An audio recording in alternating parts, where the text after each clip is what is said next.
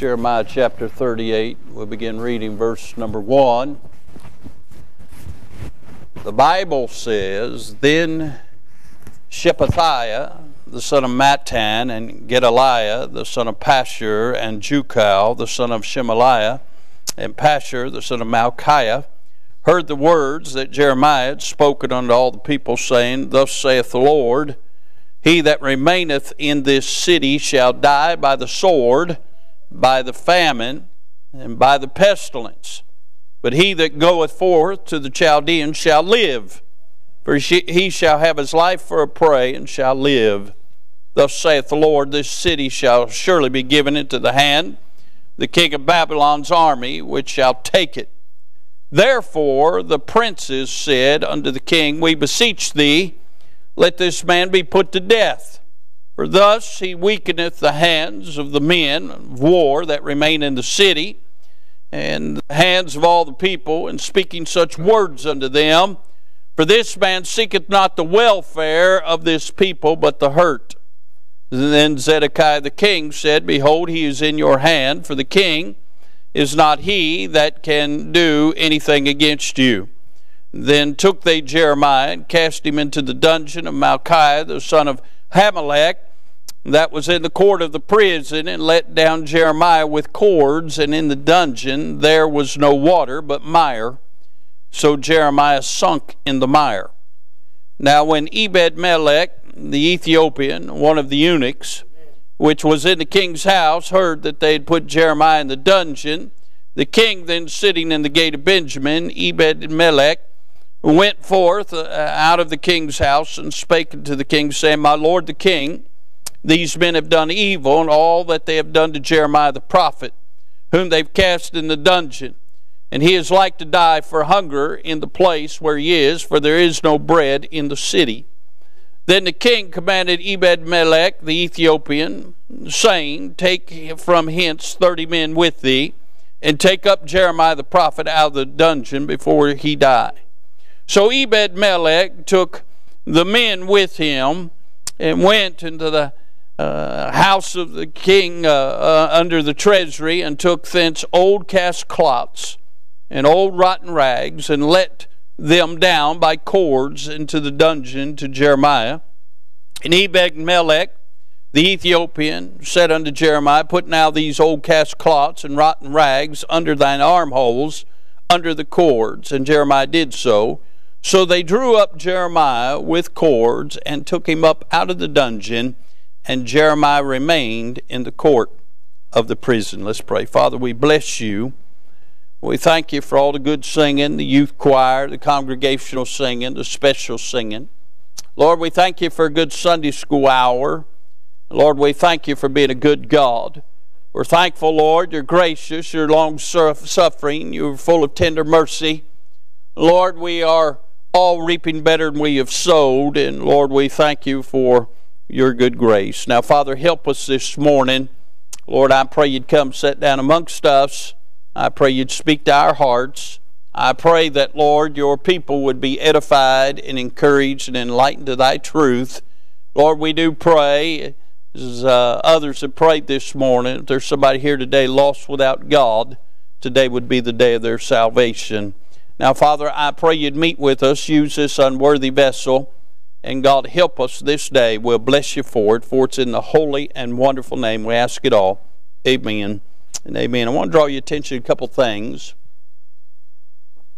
In verses 1 through 3, you find a pronouncement. Jeremiah lets them know that if they stay in the city, they're going to die.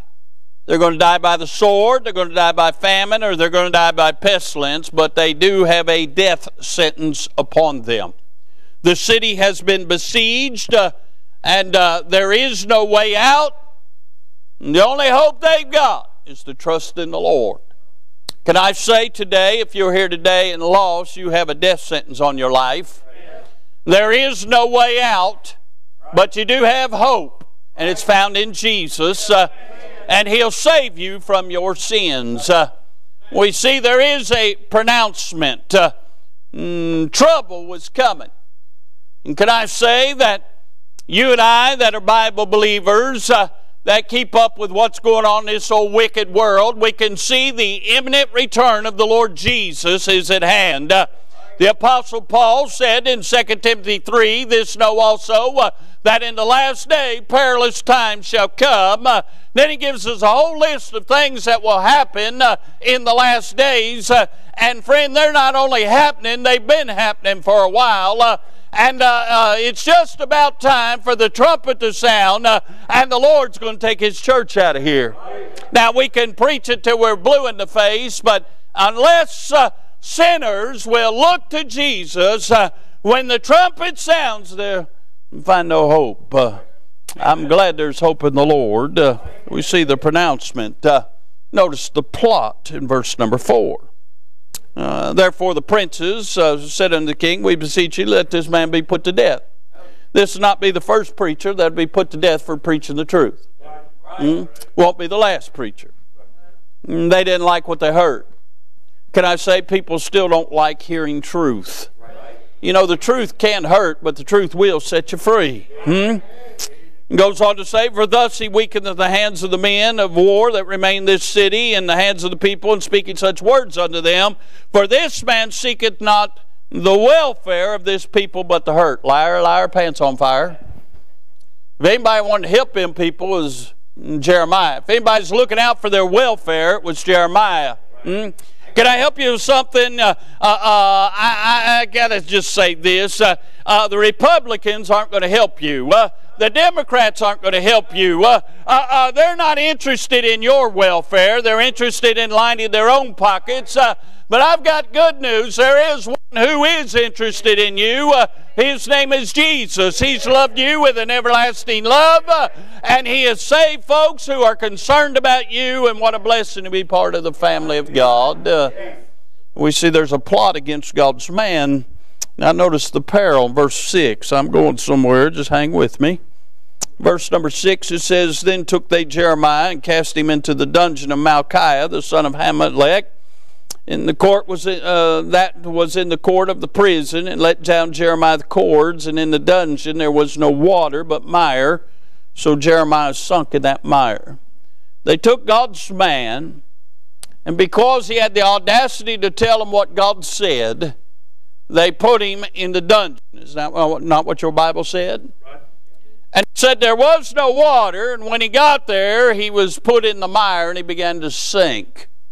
Now, can I say this dungeon that is in the prison, the court of the prison where it's located at, this dungeon is not what you are thinking of. I know what you're thinking of. You've seen all these movies where there's a castle and they throw a guy down in the dungeon and there's chains on the walls and there's mice or rats running around and there's bones of other fellows that suffered fate there, and there's some old fella hung up on the chains. He's got this big old hairy beard and he's been there forever in rags. No, we're not talking about that kind of dungeon. The dungeon that they're speaking of here today is what you and I would know as a cistern. And the mire is not just mud. It's human waste. And so they take the man of God and they defame him so much they throw him in a cistern full of human waste. That's more than hatred, that is disdain. We see the peril. But thank God, notice the partisan. Verse number 8, there's Ebed-Melech. He went forth to the king's house, spake to the king. Verse 9, he tells the king what they've done to Jeremiah. A partisan is an advocate. Aren't you glad, being one of God's youngins, we have an advocate who's seated at the right hand of the Father, ever living to make intercession for you and I? It doesn't matter what the world says about us. It doesn't matter what the world does to us. I'm glad there's one who's in control, and he's pleading our case before God. And then we see the pardon. Ebed-Melech goes to get him out. He finds some old rags, old rotten rags it calls it, and old cast cloths, which are torn garments. Some of you remember I preached on that several years ago. Brother Bob enjoyed that message. The only person ever enjoyed that message. That's the only time I've ever preached that message. Brother Bob was here about them old cast cloths. But we find that he's brought out of this dungeon by some old rotten rags and calf cloths that nobody's cared about, that nobody's given a second thought to.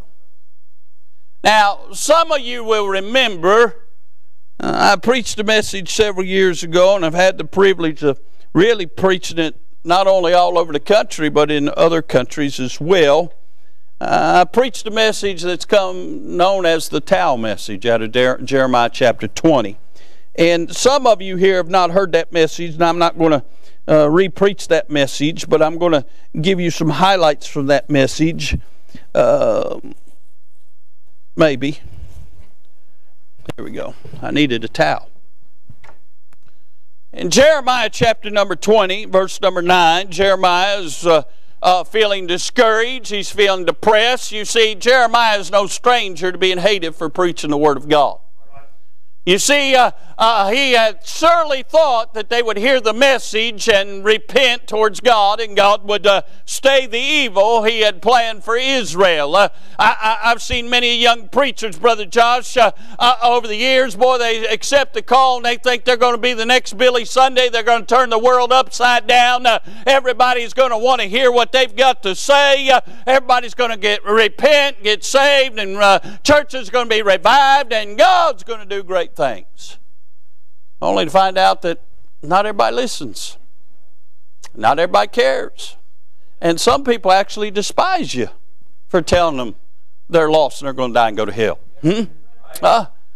So Jeremiah's been preaching for a while. By the time he gets to chapter 20, they put him in the stocks outside the temple. They're making fun of him. He says he's in derision daily. And Jeremiah, the great man of God, the great prophet of God, said, I will no longer make mention of him. I will not speak in his name anymore. And Jeremiah throws in the towel. So that's it. I'm over. And that message that God gave me, I remind you what's in the towel. When you throw in the towel and you quit, our Baptist distinctives are in that towel. Can I say there used to be a time if you announced you as a Baptist, people knew what you stood for. But it seems like with every year the line gets pushed back. Seems like now we're trying to line up with the feel-good churches and with the charismatic churches, and we're watering down the gospel message. When you throw in the towel, you're throwing away what our Baptist forefathers, many of them gave their lives for, that we could have here today. You throw in the Bible, throw in the towel, you're throwing in the Bible. Listen, I make no apologies. The King James Bible is the Word of God for English-speaking people. Anything else, at best, is a commentary, but I wouldn't even call it that. But it's not a Bible. Let me just say this. The Holy Ghost wrote one book. The Holy Ghost uses one book. We're begotten by an incorruptible seed. Every other one comes from a false text, from the Vaticanus text, which came out of the Catholic Church. Only one Bible comes from the Textus Receptus, the received text, the Greek text that God used, the common language that holy men of God penned down. What Bible is that? The King James Bible. You throw in the towel, you're throwing away the Bible. You throw in the towel, you're throwing away your family.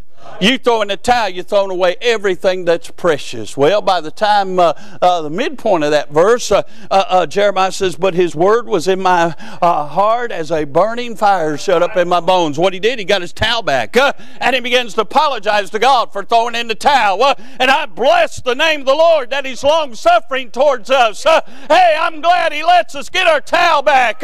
I'm glad 1 John 1:9's in the Bible. If we confess our sins, he's faithful and just to forgive us and cleanse us from all unrighteousness. Can I say this? That towel message should remind us about how precious the things of God are. That towel message should reassure us that we're headed down the right path. Matter of fact, if the devil never bothers us, that means we're not doing anything. He only fights those he fears. Can I say that towel message should rally us to keep on keeping on for the honor and glory of God? This morning I want to preach on this thought. Do you still have your towel? Do you still have your towel? Now listen, that towel is a whole lot more than just a rag. It represents your life sold out for Christ. And it is very valuable. Now listen, our lives once were rotten rags. All our righteousness is as filthy rags, the Bible says. Can I say they're just old torn garments? They were useless outside the grace of God. But hallelujah, Brother James, one day, Brother Clint, Jesus passed by our way. And I bless the name of the Lord. He took my old tattered garment and He robed me in His righteousness, washed me in His blood, sealed me with the Holy Spirit of promise, wrote my name down in heaven. What a day, what a day, what a day. Happy day, neighbor, when Jesus saved my never-dying soul. Listen, it's a blessing to be saved. And your life in Christ matters and can make an impact. But individually, we're limited. There's only so much you can do. But you see, God fitly framed us together because He knew we needed a local assembly to accomplish what needs to get done. So that said, let me just show you what I'm getting at. Individually, you can get some things done. But collectively, collectively, when we are knitted together, we can get a whole lot more done. We can impact a whole lot more. We can accomplish a whole lot more for God's glory, God's grace. Listen, there's none of us worth the powder to take to blow away in our flesh and ourselves. And listen, you can be used of God to touch people's hearts and touch people's lives and change their lives. But when we get together, listen, let me just say first of all, individually, one of them rags, one of them torn garments couldn't have got Jeremiah up out of that prison. Huh? See, one rag ain't going to do much. But you get a bunch of them together. Are you listening? Huh? You think he'd learn? Look at this. We can do something now. Huh? You see, when we collectively are what we should be, we can limit the load of somebody who's really in a mess. We can lift one whose burdens are bigger than them. Does not Galatians tell us that we are to bear one another's burdens and so fulfill the law of Christ? You know, as a church, we can bear the burdens of folks. We can help them up out of their mess. We can help deliver them. We can do a work. Hey, what a blessing when we can be used to lift one's load. Now listen, there's been times I've come to the house of God and I was loaded down. And the people of God helped lift my burden. Listen, it's a blessing when somebody lets you know that they're praying for you. But it's a real blessing when a whole church is praying for you. See, collectively we can lift one under the load. I thought about this. Individually, you can witness, be a soul winner. But collectively, we can throw out a lifeline. Are you listening? We can get a whole lot more done collectively. I don't know. I guess on average on Monday night we hit about 500 houses. Now individually you might be able to hit 10, 15, but collectively we hit a whole community in one night. How's that happen? We're knitted together. We've come together under the same umbrella. We're working together. We can throw out a lifeline and just maybe somebody will get born again. Isn't that a blessing? I'm glad there was a lifeline thrown out to me on the third Saturday, March 1974. Hallelujah. Listen, I know you can get saved under a tree. I know you can get saved in your car. I know you can get saved anywhere. But hallelujah, I got saved in church. Thanks be unto God, there was a church. Still throwing out the lifeline. Listen, individually you can get some stuff done. Thank God for your towel. But collectively, I'm not a cowboy. I wish I was. You're going to stop sitting on the front seat. Collectively, we can lasso one that's in trouble. Huh? Look at him. We got him now. He ain't going nowhere. We can lasso him. Say, what are you talking about, preacher? I'm glad you asked. Quit messing up my illustrations, Clint. Worked hard on this. You know, the Bible, nothing's just pinned down because God was bored. Right. Everything in your Word of God is important and impactful.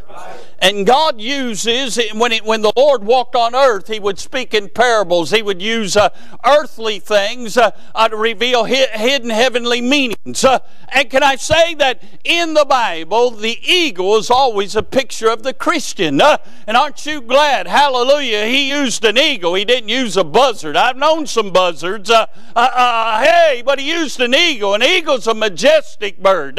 An eagle builds its nest high on a rock. An eagle doesn't eat leftovers, always eats fresh meat. Aren't you glad we can come to the house of God? We don't have to live on what we got last week. God meets with us with fresh food, fresh feast, fresh oil. What a blessing. Hey, the eagle has a second set of eyelids. And when a predator is after him, like a falcon or a hawk, the eagle can fly directly to the sun. And when the enemy is looking for the eagle, it gets blinded by the sun. But it doesn't affect the eagle because God made him with that second eyelid so he can go right to the sun. Isn't it a blessing? When the hounds of hell are on our trail, we can just go to the sun and they lose all sight of us when they see him. But one of the great qualities of an eagle, eagles care about other eagles. I'm told that at some point in an eagle's life, most of them, Brother Brian, are tempted to come down off their rock and get down on the ground. And when they're on the ground, they're a prey for foxes and all kinds of predators. And they say those eagles go through a molting period.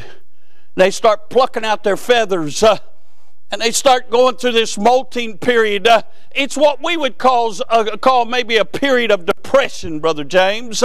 And when that eagle, Brother Bob, begins to pluck out its feathers, it don't even look like an eagle anymore. And can I say there are some children of God out there that maybe don't look like a child of God today. They may be in a bad spot and in bad shape. But what I'm told is when other eagles see that eagle down off his rock in that molting period, they begin to fly around him, begin to call to him, begin to encourage him, try to get him back to the rock, and we can collectively rally around somebody and lasso them, begin to point them back to the rock and get them back to Jesus, get them out of that molting period, let the Lord do work on them, and all of a sudden they'll start looking like an eagle again, they'll start soaring like an eagle again. Hey, what a blessing to see somebody restored.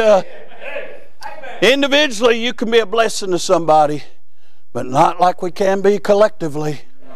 Boy, we can lasso them, get around them, begin to encourage them and get them back to Jesus. Can I say this? Listen, individually, we can do some things, but not like we can collectively. Can I say, collectively, we can limit the exposure of some. Come here, Aiden. Why don't you stand right there by the table? Stand right there. There he is. Handsome young man.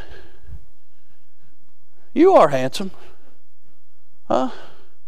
Fine young man in church. Sings for Jesus. But the devil's got his sights on him. Devil wants to knock him out of church. Devil wants to get him out there in the world. Devil's got all kinds of things to lure him out there. And there's Aiden going through the fire. Might be some intense pressure in his life. See why a lot of you are sitting here and you've had a charmed life. This young man hasn't. And the devil uses that against him. The devil weighs that on him. A lot of pressure, a lot of heat, a lot of problems. Trying to weigh him down, huh? Leaning on him, huh? If he's not careful, then the devil will put some little sweet thing in front of him. Little Delilah. Not careful, the devil will send him down a path of needles and bottles. He's up against it. But collectively, some folks can stand in the gap, make up the hedge, take the heat so he can get some relief, so he can get some help, so the devil lose sight of him, dealing with this crowd that's drawn a line in the sand, saying, we're not going to let you have him. We're going to intercede. We're going to stand in this gap. Make up the hedge. Thank you, Aiden. You can sit down. Individually, or his family could do something, but not like a whole church can. Collectively, friend, we can limit the exposure that some of these kids are facing. Some of these folks are facing. Can I say this? Individually, we can have an outreach, but collectively we lengthen the outreach. You know, the sun never sets on the ministry of Immanuel Baptist Church. You know, individually we might be able to support a missionary or two out of our home, but collectively we're supporting 60-something. The outreach has been lengthened because we've linked up together to do work for God. Here in a few weeks, I'll be going to Naj's hometown. That don't mean much to some of you. That's St. Lucia. You know, individually I couldn't go, but collectively I'm going. I'm going on behalf of the church to impact some folks for the cause of Christ. Listen, let me say this. Individually, one little towel. We're no match for the devil. He'd run over us like a steamroller over fresh asphalt. But collectively, you know, the Bible does say the gates of hell shall not prevail against the church of the living God. See, collectively we can lick the devil. That's old terminology. In fact, we kick his tail. Are you listening? Individually we can't, but collectively he can't prevail against the church. You know, a gate is a defensive mechanism. I never ever heard a commander-in-chief say, well, we need more gates for our military. But yet hell enlargeth herself every day. You know, how come we're not kicking open the gates of hell and taking over some territory? It's because we've been wined and dined by liberal, non-Bible believers to become welcome mats. You know, the church is to go on the offensive. We're not to sit back and rest on our laurels. We're to take the gospel. Go ye into all the world and preach the gospel. We're to take the Word of God to them. But we've been brainwashed to think that this is service. No, this is worship. Service happens outside these doors. We can lick the devil. Now listen, Psalms 133 verse number 1 says, "Behold, how good and how pleasant it is for brethren to dwell together in unity." Where there is no unity, there is no unction. But if we'll be unified and we'll come together under the authority of the Word of God and the Lord Jesus Himself as our head, we can link up together and make a difference. But Brother Donald, now Ephesians tells us we're fitly framed together. God's the one that's put us together. Brother Donald, if this right here is your towel, and you've thrown in your towel, we can't be in unity. We can't get it done. There's a breach. Well, this half can try and do something, and this half can try and do something, but it can't accomplish what it could if you're in your place. Right. So let me ask you, do you still have your towel? Are you being what God would have you to be? Amen. Or are you feeling sorry for yourself? Have you listened to the lies of the devil that you're useless and you can't make a difference? Well, I promise you, when I tried to lift up Brother Clint a minute ago, this towel right here, it made a difference. You can make a difference when you're in your place, when you're doing your part, when you're being what you're supposed to be. You can make a difference. Jesus don't want you to be somebody else, just wants you to be you. He don't want you to try and do what you can't do. He just wants you to be you. But He needs your towel. He needs you. I wonder tonight, this morning, you still have your towel? Miss Kathy's waving hers. She literally still has hers. I wonder. Y'all in? Miss Lynn's got hers back there waving it.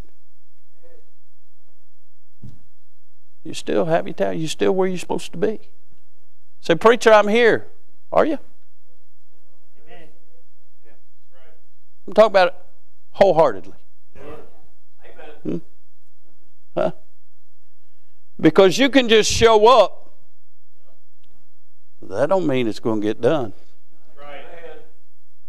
But if you give the Lord your whole heart, whole body, whole mind, whole soul, give Him all, there's no limit to what He can do. See, our great God is omnipotent, all-powerful. And the only force in the universe that can limit God is us. By not letting Him have first place in our life. Thank God for a eunuch that didn't have much going for him. But he loved the man of God. And he used what he could, some old rags, some old torn garments, and he delivered the man of God so the man of God could be what he should be. There's people need delivered. Are you what you should be so they can be what they're supposed to be? Do you still have your towel? If not, I'd get up in this altar and get it back today. I'd get up here and say, Lord, I just want to be what you'd have me be. I don't want to be anything more. I don't want to be anything less. I just want to be what you'd have me to be. Maybe here today, you're not saved, but the Lord's been dealing with you. Today'd be a good day to get saved by the good grace of God. Say, preacher, I don't know how to get saved. You come. We'll get somebody to take a Bible and show you how to be saved. But, dear Christian friend, do you still have your towel? Or have you thrown it in? Have you quit on God? Don't quit on God. He didn't quit on you. All the way down the Via Dolorosa, He went the extra mile for you. All He asks us to do is go the extra mile for Him. Would you be willing to do that today? Let's all stand. Brother Clint, come get a song of invitation. While they're picking out a song, let's have a word of prayer. Father, we bless you. Lord, I just want to be what you'd have me to be. Help me not to throw in the towel.